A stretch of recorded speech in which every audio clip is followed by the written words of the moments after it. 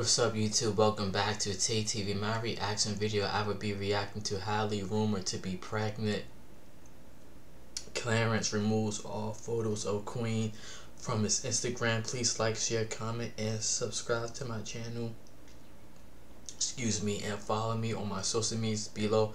I would greatly appreciate it. Let's get into this video. Valentine's Day photos that had a lot of people in the comment section thinking that she may be pregnant. They were saying things like, pretty, but you definitely look like you have a baby bump. Someone else says, girl, are you preggo? Another comment states, Halle, all I'ma say is you better not be pregnant. Halle definitely didn't look pregnant a week ago when she was attending the Rock Nation brunch. She didn't respond to any of the pregnancy comments, but she did tweet out, best V-Day ever. Best the comment Valentine's Day section, ever. People were saying things like, hopefully not with DDG, and please stop reminding us he exists. The other person asks, how y'all dragging her because her boyfriend cheated, and I hope you didn't spend it with DDG. DDG did tweet, I know y'all mad that I'm actually a good N-word. Man, I'd be hot. I don't know, guys, but this doesn't look too good for DDG. I don't know if Halle's supporters will ever forgive him, but you guys let me know what you guys think about that down in the comment section below. Now I do want to move on to this next topic with Queen and Clarence. Of course, yesterday was Valentine's Day, and Queen posted a message that Clarence wrote her that stated, even though you get me tight, you deserve flowers forever. A lot of people realized that Clarence removed their couple's photos from his Instagram page. I did see one there where he took a photo in the mirror and Queen was kind of turned the other way, but all of the other photos seemed as if they were removed. After Queen posted their Valentine's Day photos, people in the comment section were saying things like, why he delete all y'all pics off his page, and I unfollowed him thinking they broke up because I needed to support my sis. Another person states, I don't really like how he don't really have any pics of them on his page. I'm really not sure why these pictures were archived or deleted, but I will say they did start a couple's Instagram page. You know, a lot of times they'll decide to delete all of their couple's pictures off of their personal page just so they could use that page for business, and then they post all of their couple's photos on a separate Instagram account. Regardless of the reason why the photos were removed, we know that they didn't break up. I don't think I be seeing these. You know what I'm saying? My boy Armand's the only that peak. Let me take this off.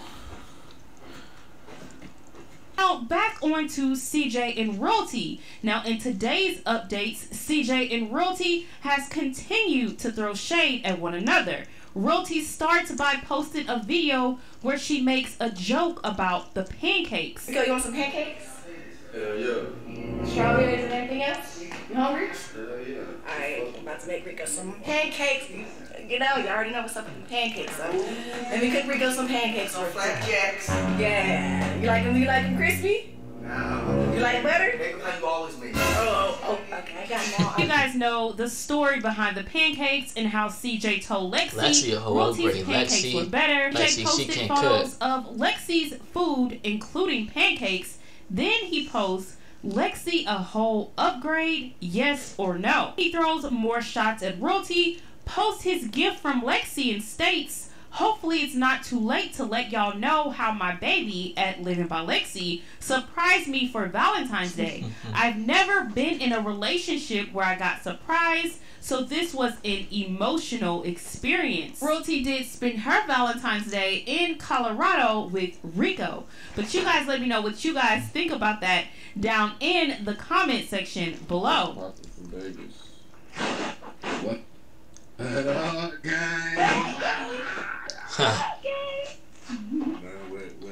the little bros. Gang, what's up, y'all? You know.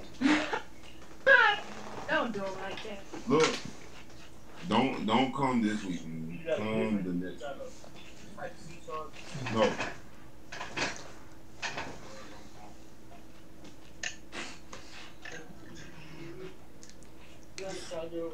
I don't know what they're talking about right now. I'm gonna skip this part. I'll do it for you. See. Up to date with this story, then if you watch his series, then you'll know everything that went on here. But long story short, Keisha Kaylee's boy. Do you know what's growing on your loofah? Dead skin cells get trapped in the porous material. The wet environment makes it a breeding ground for bacteria, fungus, germs, and mold that can cause skin irritation and even infections. Over 300,000 men already switched to Dr. Squatch. Dr. Squatch's soap exfoliates naturally with ingredients like oatmeal, sea salt, and sand. Whoa, it's breaking up all the dead skin, scraping away all the dirt and grime from the long dead. Did it ever?